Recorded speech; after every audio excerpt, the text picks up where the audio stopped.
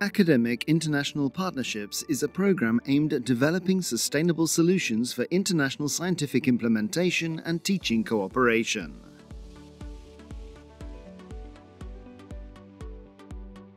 The project BUT Inter-Academic Partnerships involves specific areas of cooperation between the Białystok University of Technology and 12 universities from different countries. It has been implemented since October 2018, with funds obtained from the National Agency for Academic Exchange.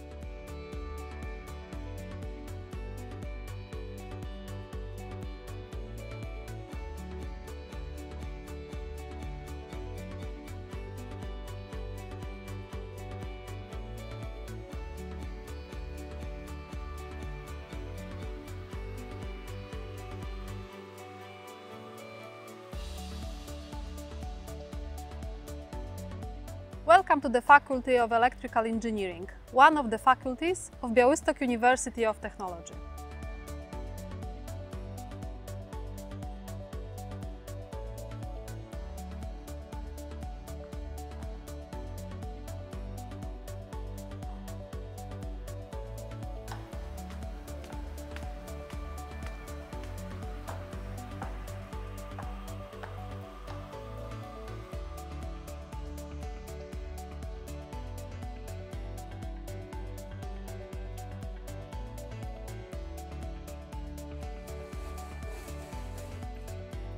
We are at the Department of Photonics, Electronics and Lighting Technology.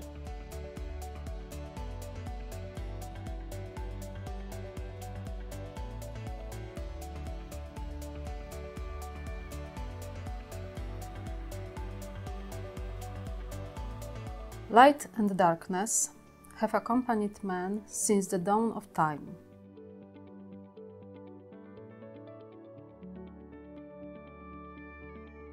Some people believe that light was the beginning of everything on Earth.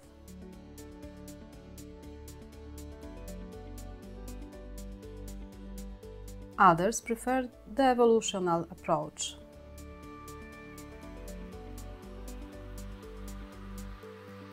But in general, we all agree that sunlight was the most important factor that created the way we detect everything around us.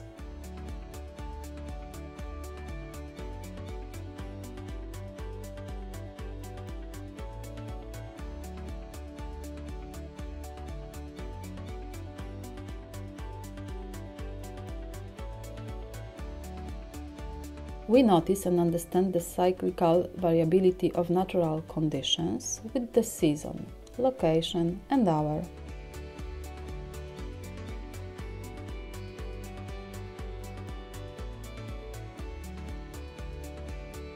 Each year, at the turn of the year, we have very low amounts of daylight on the northern hemisphere at high latitudes, while on the southern hemisphere, days are longer.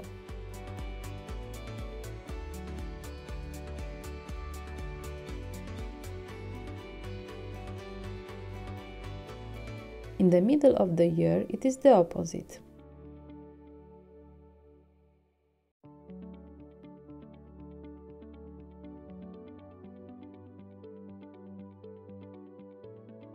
This is a yearly cycle, very important for nature, determining changes of the seasons.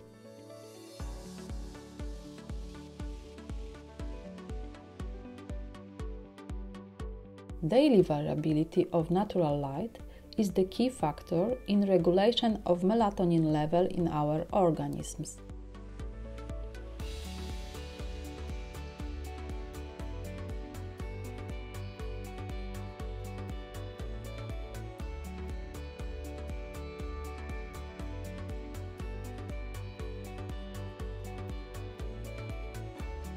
Melatonin is a hormone which is suppressed during the day, and together with the sunset, its secretion begins to achieve the highest level about 4 a.m.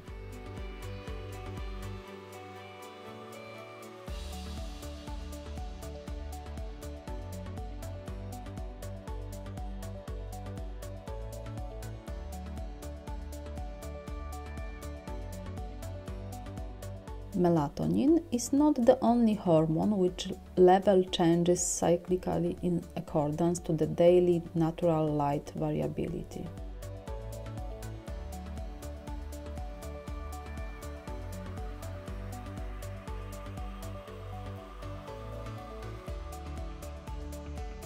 The second is cortisol, which is named the stress hormone.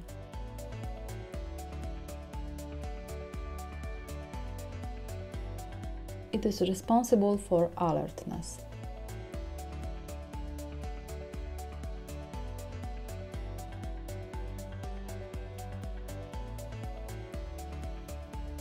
There is a shift between the maximum level of melatonin and cortisol.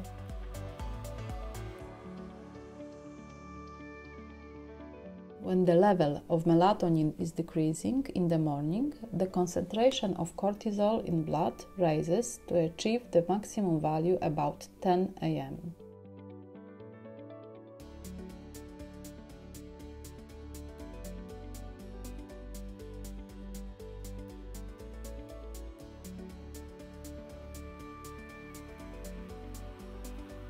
Also, body temperature and other biological parameters, behavior and mental abilities are varying in daily cycle.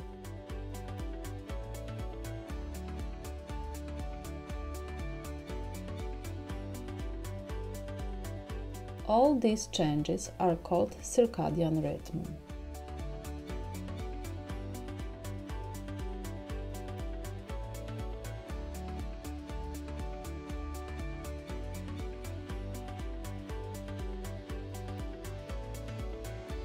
If the circadian rhythm is undisturbed, periods of highest activity, alertness, activity and reaction times can be predicted together with the relative changes of blood pressure or temperature.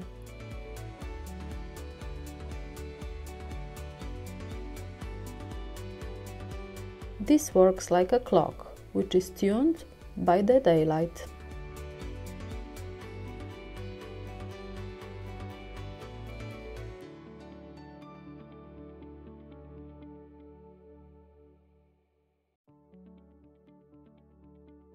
Circadian rhythm may be affected by various factors and, as a consequence, may be disturbed.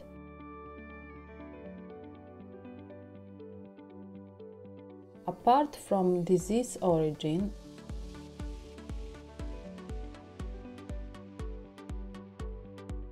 and intrinsic factors,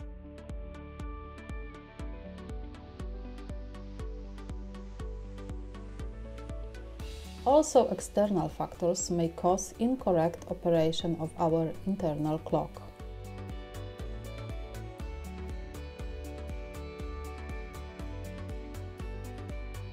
They are usually connected with the shift of activity in relation to natural daylight variability.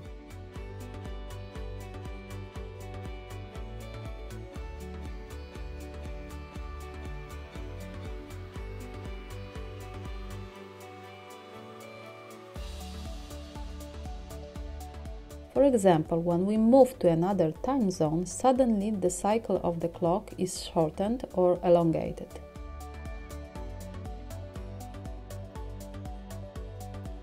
It takes some days to adapt to the daylight cycle in new place.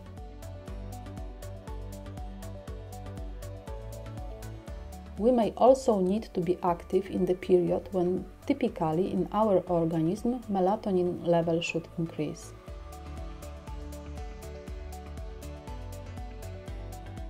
This takes place, for example, in case of shift workers.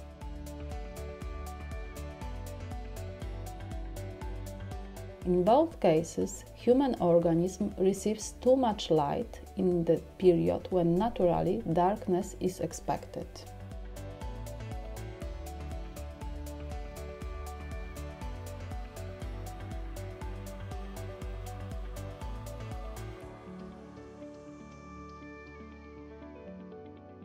This disruption is detected through the eyes.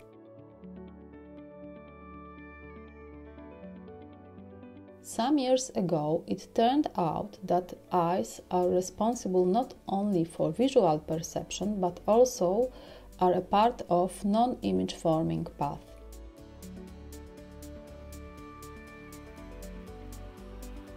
In this way, our eyes contribute to visual process which allows us to see our surroundings, as well as regulation of our circadian rhythm and, more generally, non-image forming effects, which include biological clock entrainment,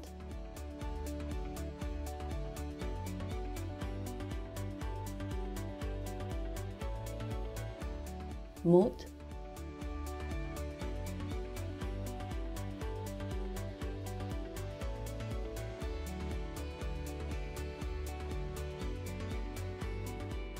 cognition,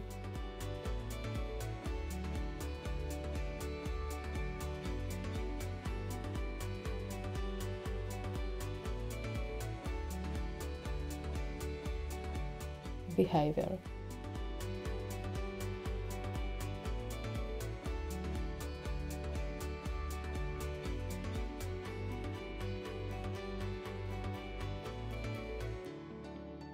Performance of visual tasks depends on lighting conditions, and related lighting requirements support visual task performance and minimize visual discomfort.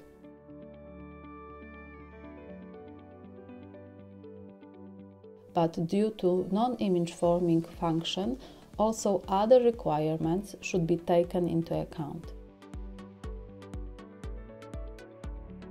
But how to do it?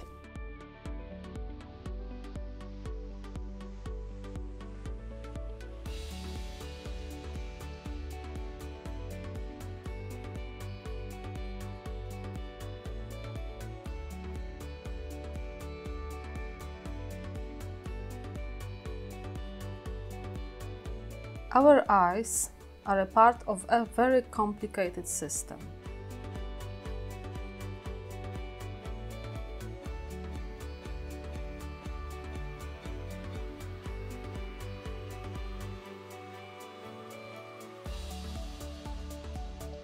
Most of us know the general structure of the eye. We remember that one of its elements is retina.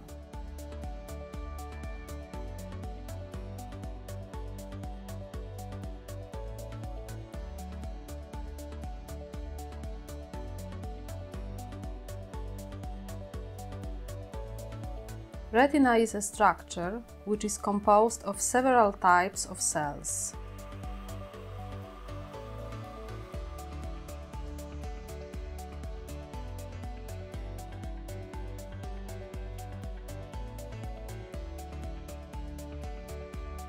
Rods and cones were discovered many years ago.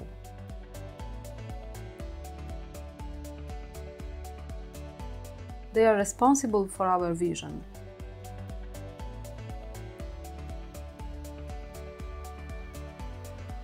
Due to rods, we can see shapes in darkness.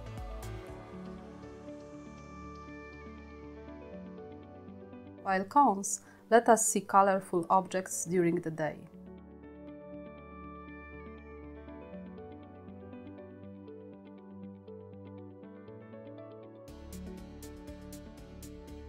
We know three types of cones on human retina. What is the difference between them?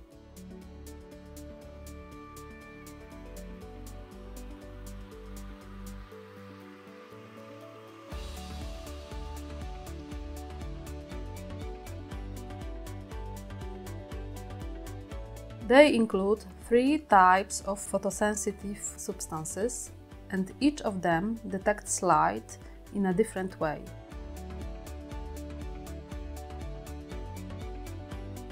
The difference lies in the wavelength range of detected radiation: blue, green, and red.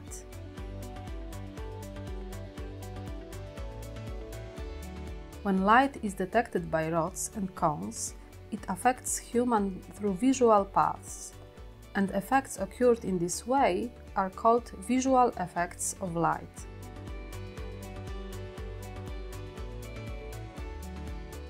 So, what are the examples of visual effects of light?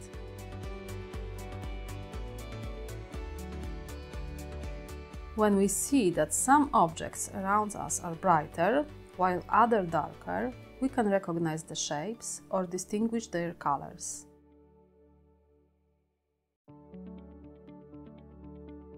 Before, we defined some quantities connected with visual effects, for example, luminance, color rendering index, or correlated color temperature.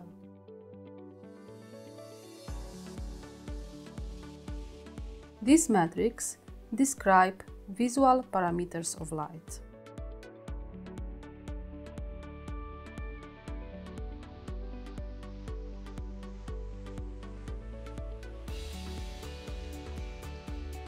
But as you see, there are also other types of cells on the retina.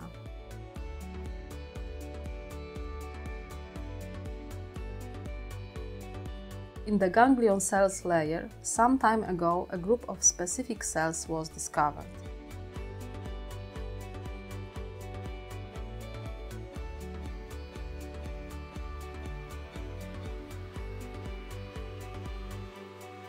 So-called intrinsically photosensitive retinal ganglion cells, shortly iPRGCs.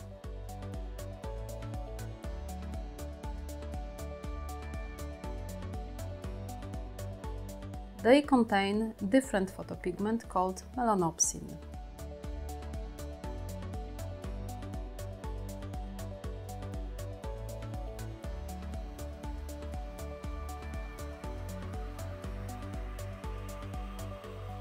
The spectral sensitivity curve of this photopigment in the iPRGCs is different from the curves connected with cones.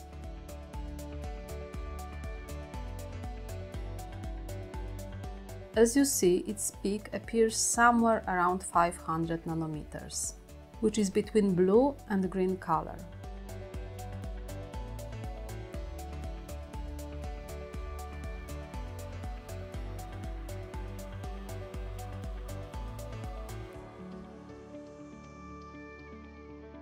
That means that the reaction of each type of cone to the same light is different from each other, but also different from the reaction of iPRGCs.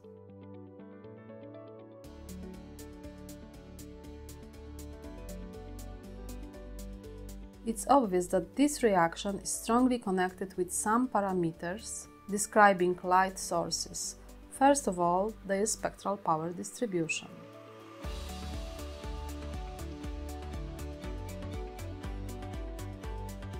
It was proved that iPRGCs do not contribute to the process of creating visual effects.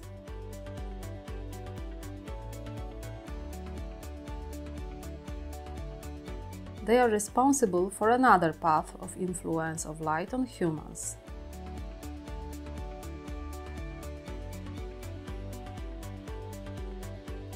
The effects caused in this way are called non-visual effects.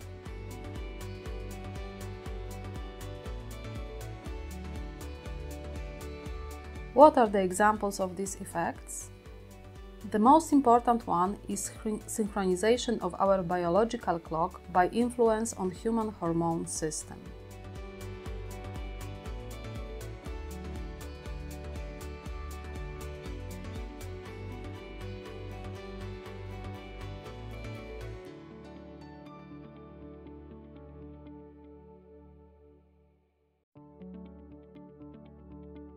Consequently, it can be stated that our surroundings, which create lighting environment, affect humans in visual and non-visual sense.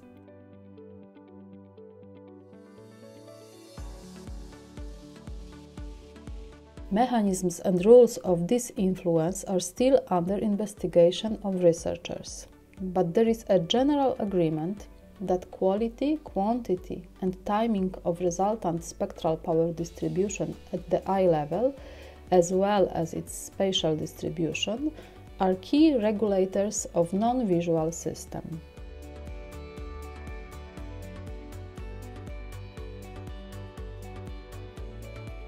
spectral, spatial and temporal characteristics of light at the eye level depend on several factors.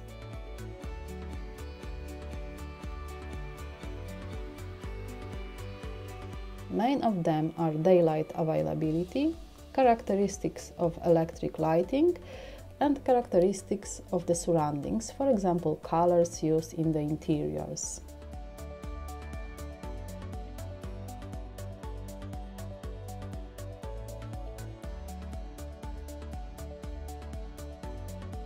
According to the nature, we need day and night.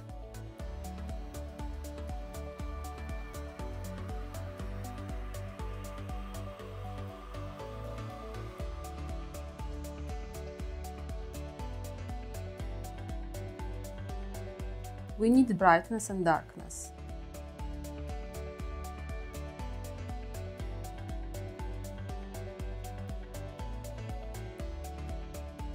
This natural variability was with us from the beginning and nothing has changed.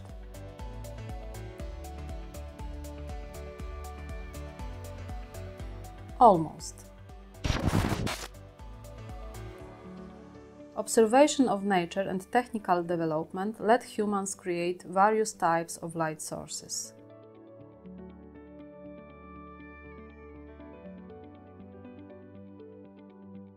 All of them disturb our natural rhythm to some extent.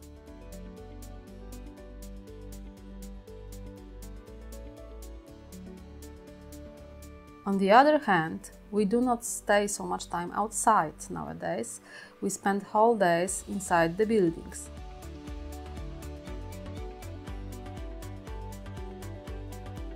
As an effect, our organisms do not receive enough or correct light during the day. But during the night, the opposite is true.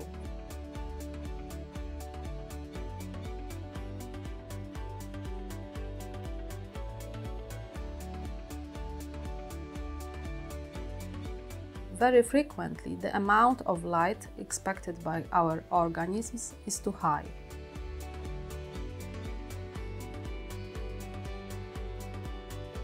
Lighting standards, regulations and practice focus on visual effects and energy efficiency of lighting and do not address non-image forming responses to light, which can result in lighting conditions that compromise human well-being, health and functioning, as light is the main factor for them.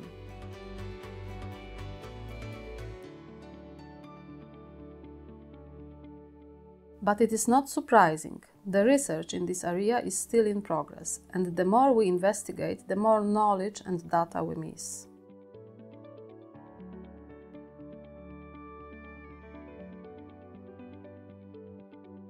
One of the questions to include the non-visual effects in lighting design is what metrics should be considered.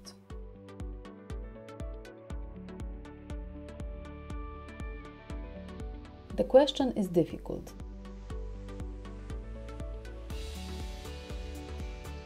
There is no standard for correct description of lighting, including non-visual effects, considering terminology and limits.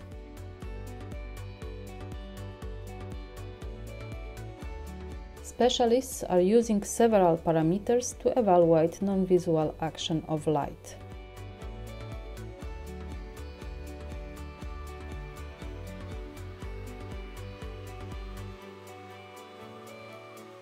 One of them is circadian light.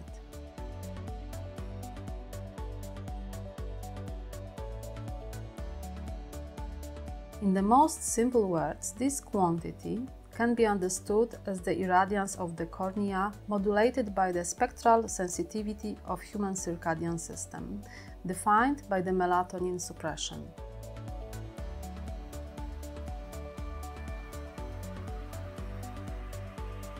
Circadian light, as can be guessed, depends on the amount of light emitted by the light source, its spectral distribution, and the distance from the light source.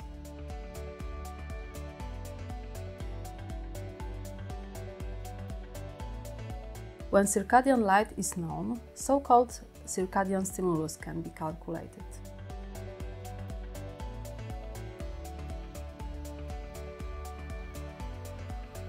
The limits of circadian stimulus are from 0 when activation of circadian system occurs to 0.7, which means the saturation of the response.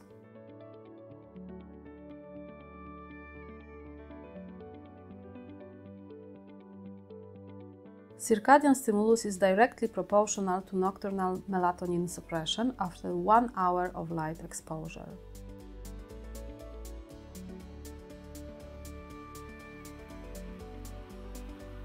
Another metric used by specialists is equivalent melanopic lux, which is obtained by multiplying illuminance and melanopic ratio.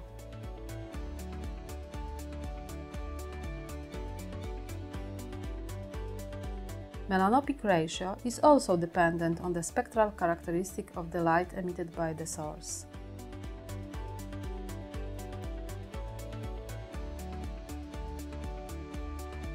This parameter seems to be very suitable for the lighting designers, as it is very similar to the metrics used in case of visual effects.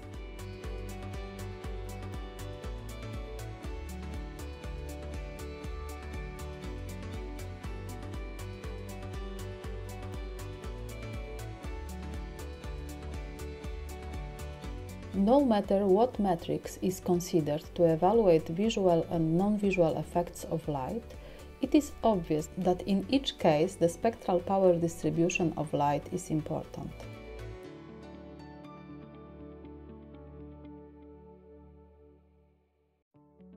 Two different curves of efficacy modulate the same spectral power distribution, which allow to calculate required metrics.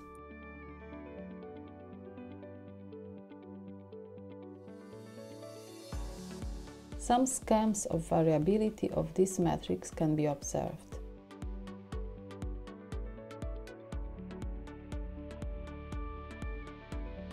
In case of visual parameters, apart from quantitative approach, the quality issues are connected with color rendering and color temperature.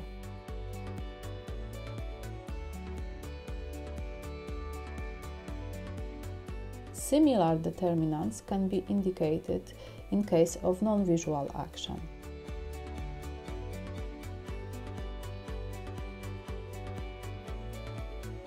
And altogether is predictable when selected characteristics of lighting are taken into consideration.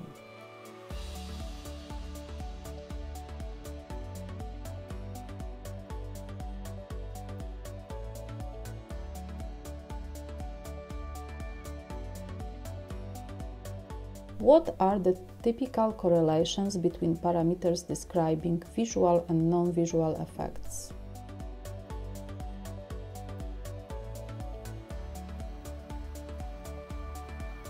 For night outdoors illuminance or indoors values up till 100 lux from incandescent source, circadian stimulus is not higher than 0,1, which is required value for supporting melatonin secretion in the evening.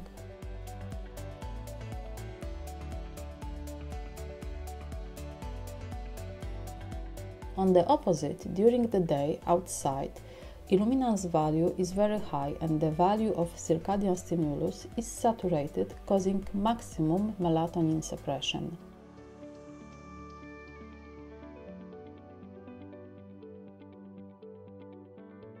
Typical indoor office illuminance levels affect the strength of melatonin suppression depending on the type of the light source, namely its spectral power distribution expressed by correlated color temperature.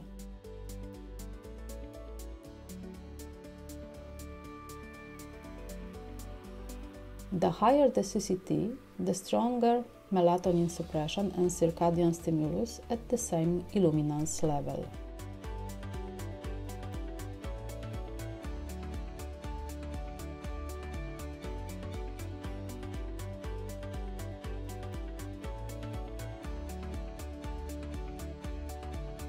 Let's check what are the values of selected metrics used to describe non-visual effects for selected electric light sources.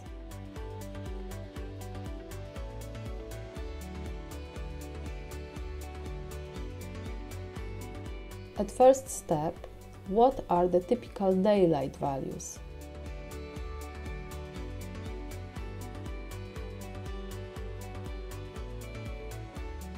Even for the cloudy day, when horizontal illuminance is not very high, circadian stimulus is almost saturated.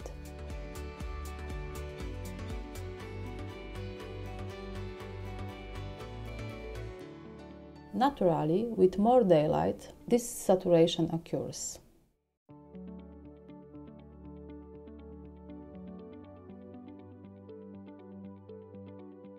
In case of incandescent source, for example 60-watt bulb, even with high illuminance values, it is not possible to achieve saturation of the circadian stimulus.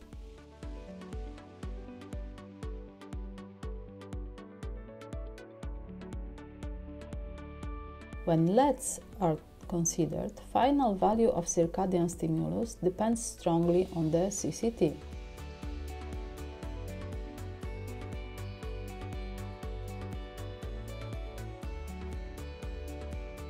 Finally, natrium lamp used in exterior lighting. In case of this lamp, achieved circadian stimulus values are extremely small.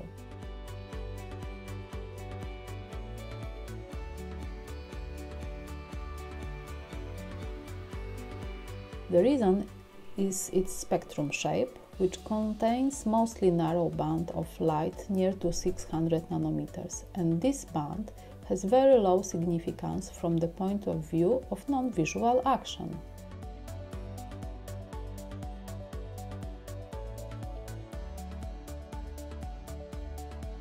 By the way, if we compare its characteristics with various LED lamps, we may guess that a disadvantage of the energy-efficient road lighting lamps may be their stronger non-visual effect.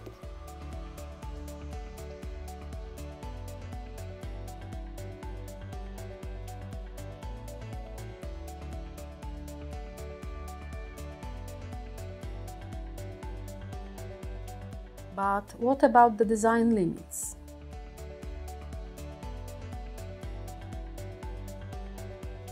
According to WELL building standards, there are some suggestions for lighting evaluated by non-visual effects.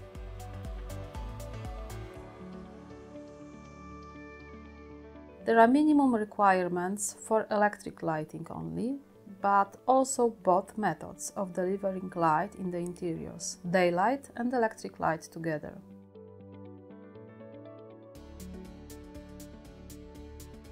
According to the requirements proposed in this standard, for working areas in the interior, between 9 am and 1 pm, at least 200 equivalent melanopic lux should be assured each day, but at least 150 equivalent melanopic lux should be provided by electric lighting.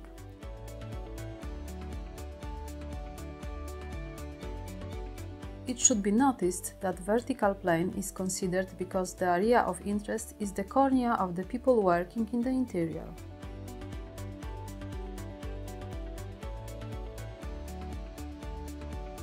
Slightly different limits are suggested for a classroom. 125 equivalent melanopic lux during at least 4 hours per day for each day of the year.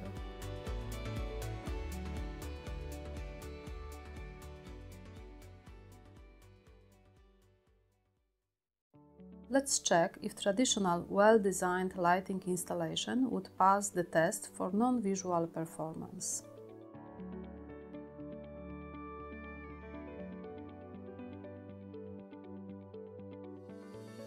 It is easy to guess that a very important issue in case of delivery of enough non-visual stimulation in the interiors is their geographical orientation.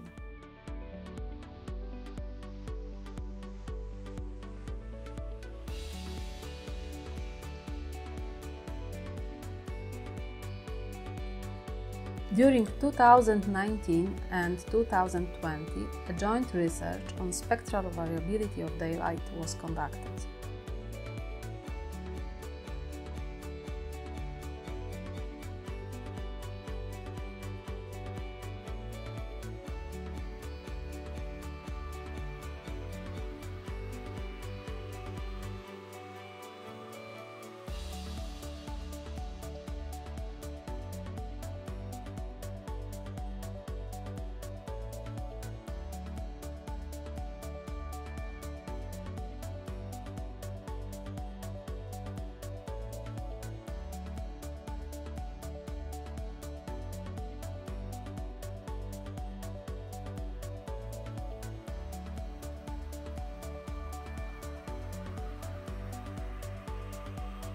The aim of this research was to find out if daylight in both locations has the same characteristics and can be characterized by the same potential in terms of non-visual effects for interiors characterized by various geographical orientation.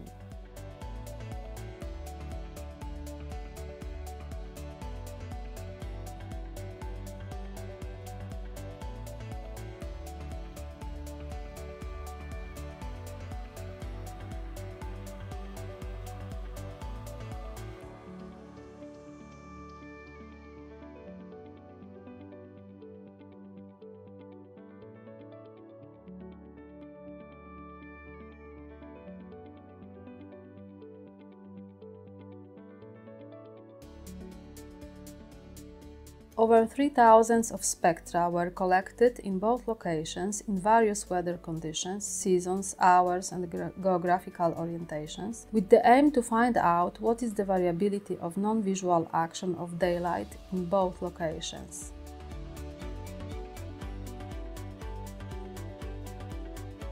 Another question was, if we wanted to design a model lighting system with controlled in-time spectrum and taking into account natural daylight variability, should it be the same in Białystok and Naples?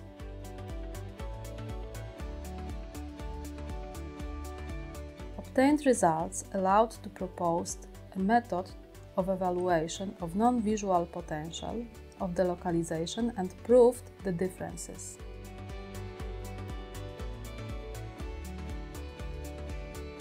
That suggests the need for deeper investigation of daylight in order to develop well-justified requirements as well as design more aware integrative lighting systems, including non-visual effects.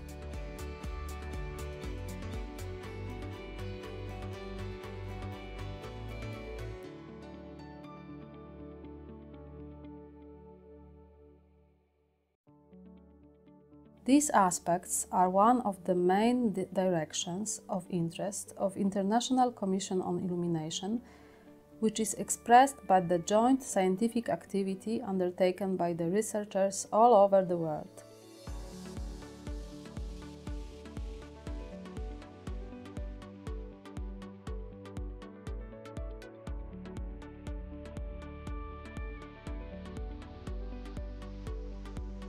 Current works include studies on non-visual effects of light on humans, with the aim to provide guidance for safe and beneficial use in lighting applications beyond illumination for vision, various aspects of integration of daylight and electric lighting, as well as worldwide investigation of daylight characteristics.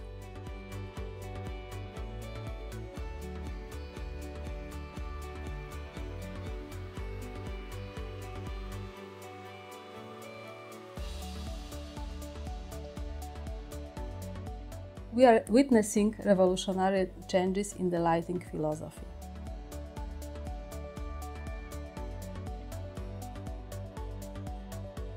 And what are current requirements for the interior lighting installations? That will be the subject of another lecture.